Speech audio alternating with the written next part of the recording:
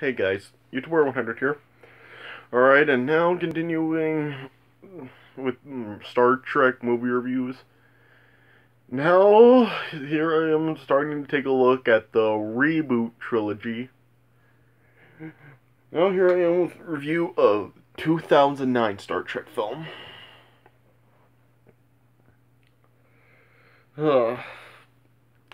So overall, I do think that this is a pretty good movie. I mean, yeah, it's probably like maybe really good, but it's not like great or anything. Like it's no like really like epic masterpiece or anything. Like some people try to make it out like that, make it seem like a phenomenal movie, but yeah, it's really not like that level of good and great. Yeah. Yeah, because yeah, Rotten Tomatoes has this film rated as the best Star Trek movie of all time, and no, it's definitely not at that level. I remember I went to see this movie in the theater when it was originally released, and yeah, I liked it just fine. Like, I did think that this was a pretty good movie, but at the same time with this film, like I have told you guys before, the this film and really like these new Star Trek films are really like just pure examples of why I don't like J.J. Abrams. I don't like J.J. Abrams at all. Because, with like these films and of course like what he did with Star Wars The Force Awakens, this is just like why I don't like him. Because he just tries to take other people's projects that he didn't even come up with, and it's like he's just trying to outdo the original makers of the projects, and he tries to just outdo them by just like trying to make them like really like action packed and stuff, and he just like overloading stuff with like a bunch of action scenes, and this is why I don't like him, just because he just always does this. Like he's done it with these, and he did it with Star Wars. Like I just really do not like J.J. Abrams because of what he does. It's like he just tries to overload his films with a bunch of action scenes and effects. And yeah, it's just like, I really don't like that he does that. I just don't like how he tries to outdo people on projects that he didn't even come up with. So yeah. It's really the main reason why I don't like J.J. Abrams at all. Just because he tries to always outdo people on things that he didn't even create to begin with. I mean, it would be nice if J.J. Abrams could actually come up with his own ideas and actually like do something original instead of like take other people's projects and just try outdoing the original creators. So yeah. But I mean, this film overall, I do think it is good. Like, I will say this about this film. This film really did like kind of get me interested in looking into Star Trek and like, trying to like just watch some of it, because yeah, this was actually the first thing like Star Trek related I ever watched before. Well, yeah, at least the first like movie and stuff. Like as I've told you before, I did like kind of watch some of the Star Trek TV shows before, but yeah, this is like really when I was like kind of when I first saw this film. This was really something that really kind of got me interested in like watching more Star Trek and just kind of starting to follow it. So I mean, I will say that about the film.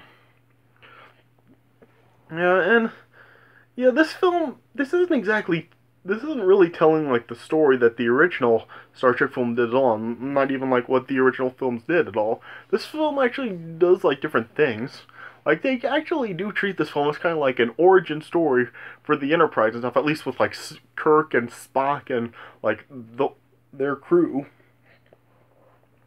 journeying on the Enterprise. Like they do like kind of treat this as an origin story for Star Trek. I'm not really sure if like that's what the original show actually did. Like I've told you before, I really haven't watched like very much of the original like Star Trek TV show at all. So yeah, I'm not sure if like that's what the show actually did when it started. But yeah, this film actually does treat it as an origins film for Star Trek with Spock and Kirk and stuff. And I do think that it does have a pretty good story to it and plot and stuff, yeah. And I mean, it does kind of have like a decent cast. I mean, it has Chris Pine in this movie as Kirk, and I don't know. I mean, I guess like I'm really not too crazy with Chris Pine as Kirk. Like, Kirk really just has a really different personality in this film than like he did originally, like when William Shatner portrayed Kirk. And I really don't, I'm not really too crazy about the new, like, the personality of Kirk in this film. Like, I do like William Shatner's portrayal of Kirk much more than the Chris Pine here. So yeah, I'm not really too crazy about Chris Pine as Kirk. Zachary Quinto as Spock, I actually think he does a pretty good job in this film. I mean, of course, like, I like Leonard Nimoy more, but, I mean, Zachary Quinto, he does pretty good. Like, he does get the mannerisms down of Spock and stuff. And plus, like, we do kind of see, like, in this film, like, Spock and Kirk, they really don't, like, completely see eye to eye. Like, for most of this film, like, Spock is kind of, like, against Kirk and stuff, and he really doesn't want Kirk journeying with him in space or stuff. But he eventually does come around, so yeah, it's good. And I thought it was pretty cool that they were able to get Leonard Nimoy to come back and, like, play the older version of Spock in this film. So yeah, it was kind of like a good homage to have Leonard Nimoy come back as the older Spock, yeah. And in this film, like, have Eric Bana as the villain, Captain Nero. Yeah. And yeah, it has, like, Zoe Saldana as Uhura. It has Carl Urban as Dr. McCoy. Simon Pegg as Scotty. John Cho as Sulu. And Anton Yelchin as Chekhov. So, I mean, yeah, I guess they're all pretty good. Like, the crew in this film, like, they all look much younger than, like, in the original Star Trek film series, and even, like, in the show, in a sense. Like, what I've seen in the show, like, the crew in this film actually does look much younger, so it was interesting that they kind of, like, gave the crew kind of, like, make them seem younger in this version. So I thought that was kind of interesting. And yeah, like I said, I mean, it does have kind of like an interesting plot and premise of this film and stuff. And yeah, I mean, overall, like I said before, it's not really like a great film, but I still do enjoy it. Like, I still think it is a pretty good film. It's not really quite as good as like Wrath of Khan or Voyage Home, but I'd say it's probably like on par with Undiscovered Country and First Contact. I think it's kind of like a three-way tie for like all three of these. Like this film, First Contact, and Undiscovered Country. I think they're just about like on the level with each other. So yeah, I would probably give this film like 3.5 stars out of 4. Like, yeah, a pretty good movie. Just like not like really any like phenomenal masterpiece like some people make it out to be. Alright, so yeah, let me just get right into the film. Alright, so the movie opens up in the 23rd century on the USS Kelvin.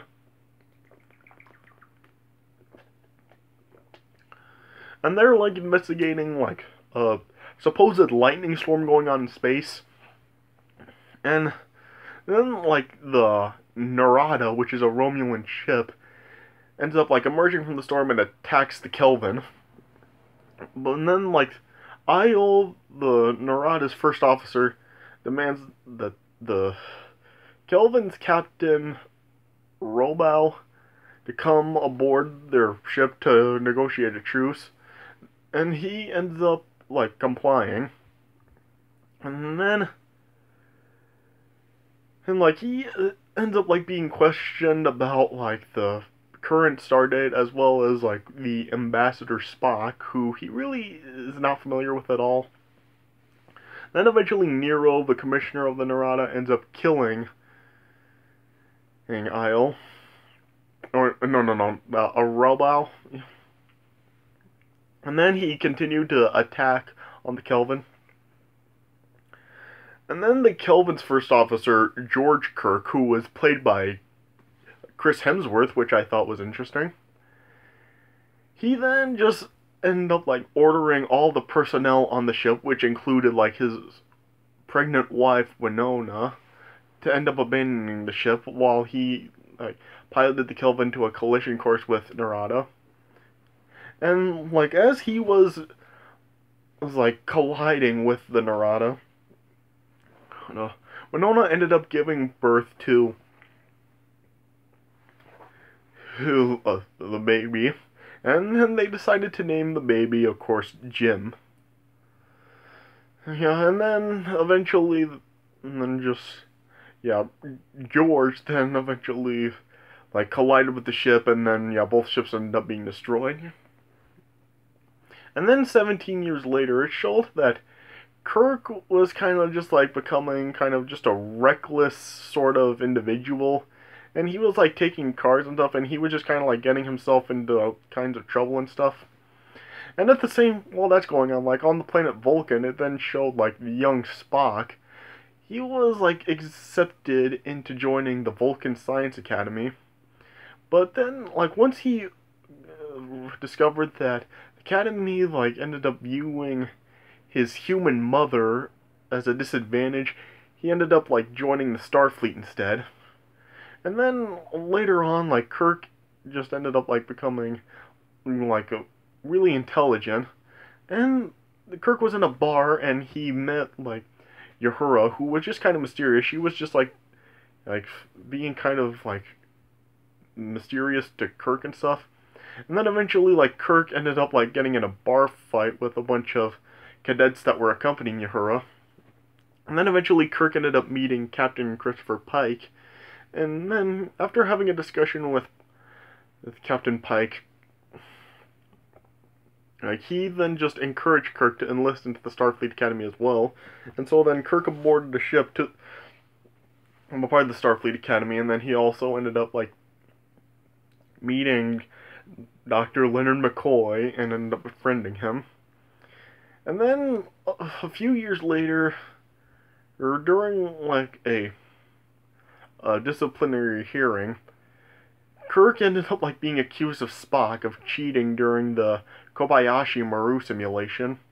And Kirk was just trying to make an argument that the cheating was acceptable because it was designed to be unbeatable.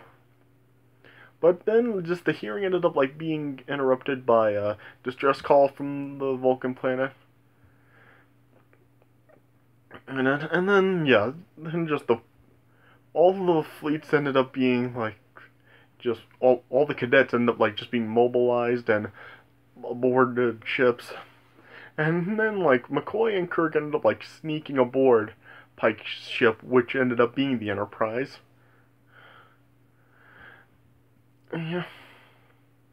And then Kirk then like eventually like realized that the lightning storm that was being observed was actually similar to the one that happened when he was born. He then just broke the protocol, and then he just told old Pike that the distress signal actually ended up being a trap. Then eventually the Enterprise arrived to the planet, and then they ended up like finding the fleet ended up being destroyed. And Narada was actually attempting to drill into Vulcan's core. And then, yeah, Narada also ended up, like, attacking the Enterprise. And Pike ended up, like, surrendering. And then, like, he just handed over the command of the ship over to Spock. And then Kirk was also ended up promoted to the first officer. And then Kirk, Sulu, and the chief engineer, Olsen, ended up, like, space jumping onto the drilling platform. And then they had like a fight with some of the other people of the Narada, or yeah, the ones on the Narada, and yeah, it just like had a huge fight with a bunch of explosions and stuff. Yeah, just yeah, J.J. Abrams stuff. Yeah, and during the fight, like Olsen ended up being killed, but Kirk and Sulu were able to disable the drill. And then, like, Nero just ended up, like, launching what was known as red matter into the Vulcan's core, which ended up, like, forming a black hole that destroyed Vulcan. And then, eventually, like, Spock beamed onto Vulcan, and he ended up, like, rescuing the Council, and he also tried to rescue his parents, too. But, yeah, as they were, like, beaming aboard the Enterprise, Spock's mother ended up like falling and to her death, but everyone else was aborted. On the Enterprise, yeah. And then Narada was then starting to move towards Earth. Yeah. And then like Pike was just being like held on the Narada, and then Nero just was just torturing Pike and attempting to gain access to the defense codes of Earth. And after like Kirk was just trying to explain stuff to Spock and just like trying to just not go by Spock's commands, Spock just eventually ended up uh, marooning Kirk on the Delta Vega. And once Kirk arrived on the Delta Vega, he then like saw an older version of Spock who was played by Leonard Nimoy. And it was like interesting. Like I said before, Spock was like kind of like being homage to what his original old time as Spock. Yes, he was actually reciting some of his older lines like "Live long and prosper," and "You shall always be Kirk's friend." He was just like saying a few of like his old lines, so that was interesting. Yeah, yeah. The older Spock was then just explaining to Kirk that him and Nero are actually like from 129 years into the future, and in his version of the future, Romulus actually ended up like being threatened by a supernova, and Spock's attempt to use that red matter, or was to create like the the black hole and consume the supernova.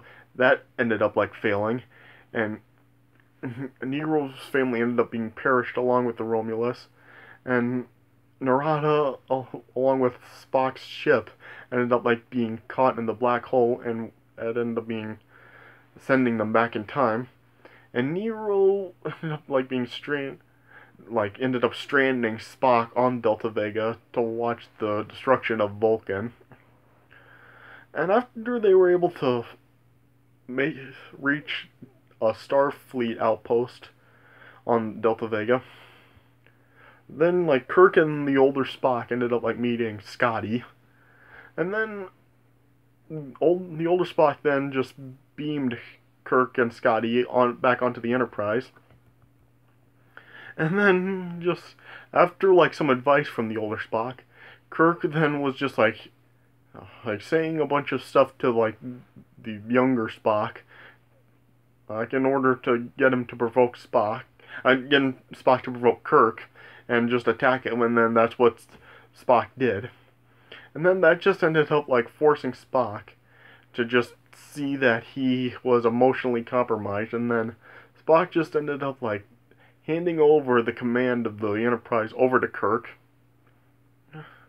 And then, after a discussion with his father, Spock then decided to help Kirk out. And then, as the Enterprise was hiding itself in a gas cloud, Kirk and Spock then just went aboard the Narada. And then, yeah, Kirk was fighting with Nero and Aiel, and he eventually ended up like killing them. And then Pike ended up being rescued. And then Spock used like his older self's ship to destroy the drill. And then Spock just ended up like leading the Narada away from the Earth, and then he collided the two ships together. And then Kirk, Pike, and Spock just were then beamed back aboard the Enterprise. And then, yeah, with the two ships colliding, the red matter ended up like being ignited. And then, like, Kirk also tried to offer help to Nero to escape, but Nero refused his help, and then that just ended up like forcing Kirk to order the firing. And then, yeah, Narada just ended up being consumed in a black hole. Yeah. And then later on, Kirk then was then promoted to the captain of the Enterprise, and then Pike was also promoted to the rear admiral position. Yeah. And then it showed like Spock then coming across like his older self. So yeah, it was pretty surreal to kind of like see the older Spock and the newer Spock like face to face. Like that was pretty surreal and kind of like an interesting moment there. Yeah. And then yeah, the older Spock just like persuaded the young Spock to just continue serving in the Starfleet and to encourage him for once to do what feels right instead of what is actually logical. And then, yeah, Spock then just remained with the Starfleet, and he like just was the first officer under Kirk's command. And then it just showed the Enterprise going to warp, and yeah, the elder Spock, like as the movie was ending, was just like reciting the where no one has gone before monologue, which included like him saying space the final frontier and stuff. And so yeah, that's how the movie ended. So yeah, 3.5 stars out of 4. A pretty good movie, not a great one, but still a pretty good one. Yeah, and some, yeah, with like some good performances. Yeah, even though like Chris Pine, like I really am not too crazy with his interpretation of Kirk. Like, I mean, he is still like he's not a horrible Kirk. Like he's still like with as his own version, he is I guess like pretty good in the role. Like he's not horrible, but I just prefer the way William Shatner portrayed Kirk. But I mean, yeah, Chris Pine, like with his own portrayal, like he's all right. But yeah, Zachary Quinto still good as Spock, and yeah, just like a really cool moment to see him and Leonard Nimoy face to face like that. I mean, yeah, just seeing Leonard Nimoy back like that, I mean, it was pretty cool too. Alright, so yeah, that does it for a review of 2009 Star Trek. I hope you guys enjoyed this review. So yeah, thanks for watching, and I'll see you guys later.